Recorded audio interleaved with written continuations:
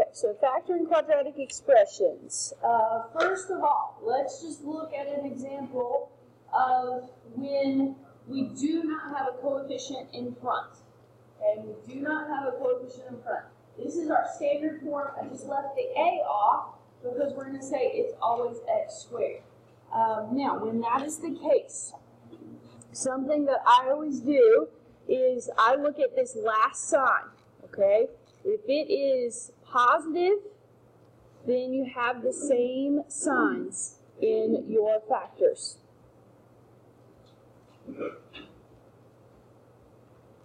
Okay, if it is negative, then you have opposite signs.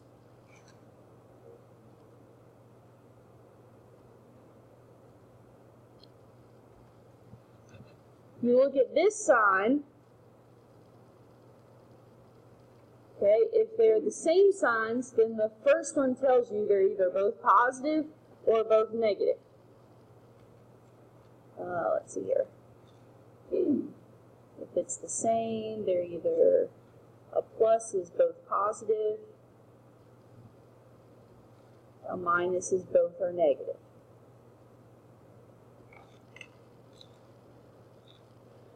If you have opposite signs, then that is the sign of the bigger number.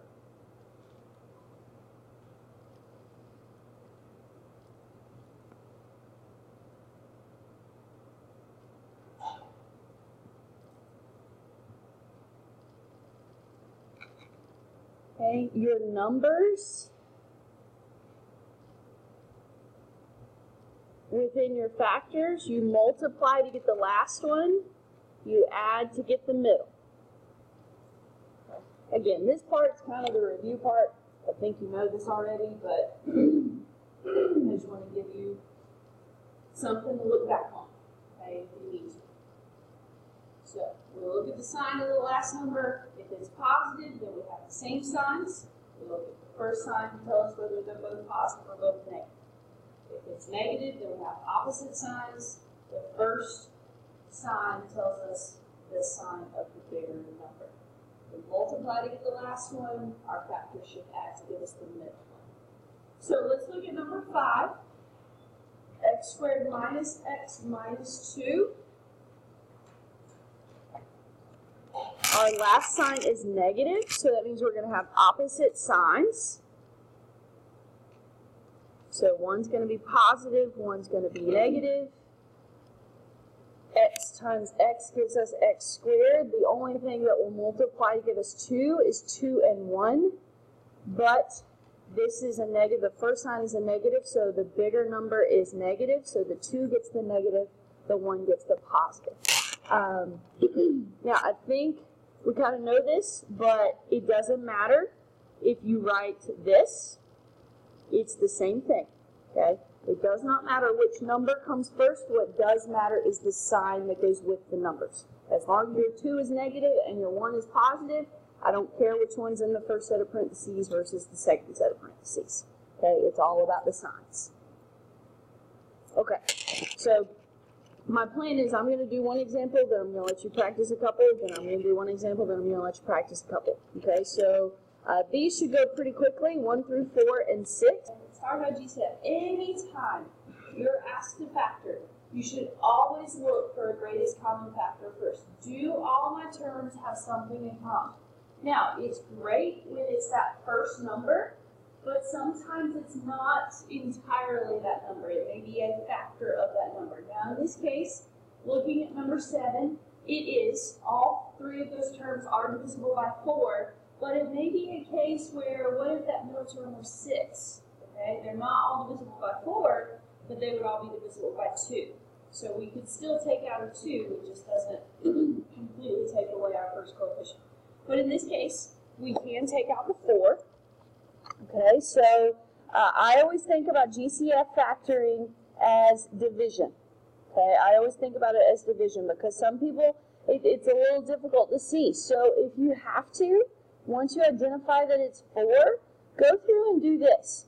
Divide each term, put a little 4 under each of your terms. 4 divided by 4, is 1, so that leaves you with just v squared. Minus 12 over 4 is 3, v. And then 8 divided by 4 is 2. Now, before we keep going with this problem, let me mention one other detail, and we're going to see an example like this in a second. If that had been negative 4v squared, we would have wanted to take out a negative 4.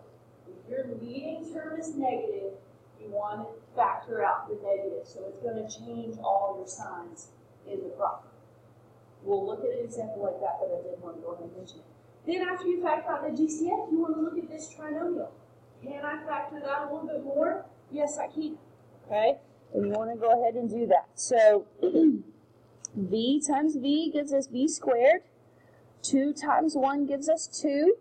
My last sign was positive, so I have the same signs. My first sign was negative, so they are both negative. Typically, I wait to put my signs in to the end. I know I didn't with the first example, but usually when I'm focused, I leave my signs for the very end. I don't put them in first. I put numbers in, then I put my signs in. But that's just a personal preference. If you'd rather put your signs in first and then adjust your numbers, that's fine as well. Whatever works for you. Okay, so 8 through 12, all those have a GCF. People were kind of holding off on it. Number 8, the way it's written, is not a quadratic. Okay, it's not a quadratic because we have n cubed. It's a cubic function. However, all 3 of our terms have an n. So in addition to all of them being divisible by 3, we can also take an n out of each one. So when we divide by 3n, we are left with n squared plus 9n plus 14, because the n's go away there. When you divide things that have the same base, you subtract their exponents. So 3 minus 1 is what gives us the squared. 2 minus 1 is what gives us just the n. Okay? And then you can factor that trinomial, n squared plus 9n plus 14. You can factor that further. Okay? So that applies to 8 and 9. Okay? So when I first gave you some of these on the review sheet, I explained it to most of you really the way that it should be done, but there is a trick that you can use, and some of you may have seen this before, some of you may not. There is something called, when A is not 1, and it's not the GCF, so that it doesn't create a quadratic that has a coefficient of 1, then we're going to use something called split, divide, and slide. So, what you're going to do is you're going to slip this 3 to the end, and you're going to multiply. So this is going to become b squared plus 28b, and 3 times 55 is 165, and it was negative. Okay, now part of the reason why I don't like this is because it usually creates giant numbers on the end.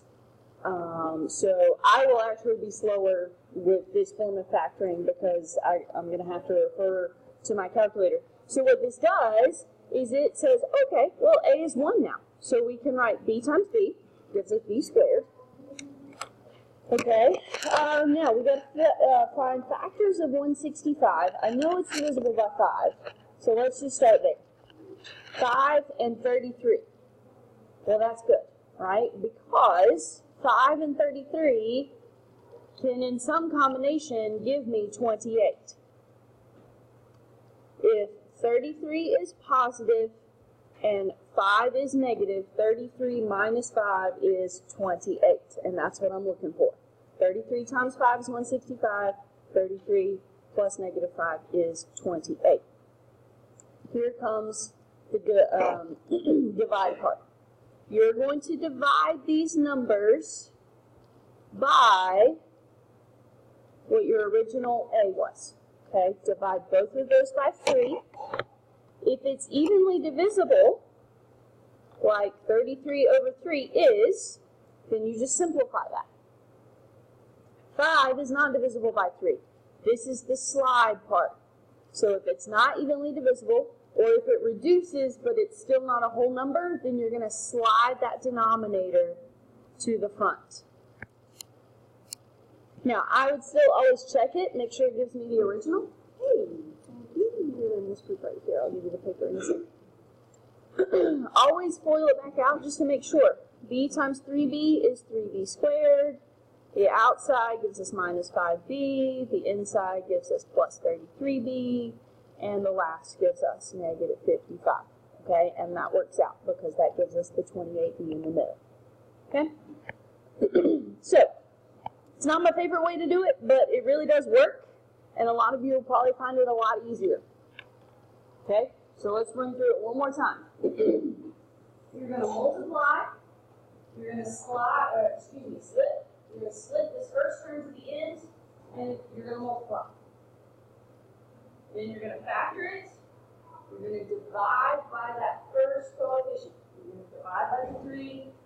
If it divides evenly, you pull that number down. If it does not, then you got to slide it in front. Okay? Kind of neat how it works that way. So, give that a try on 14 through 18.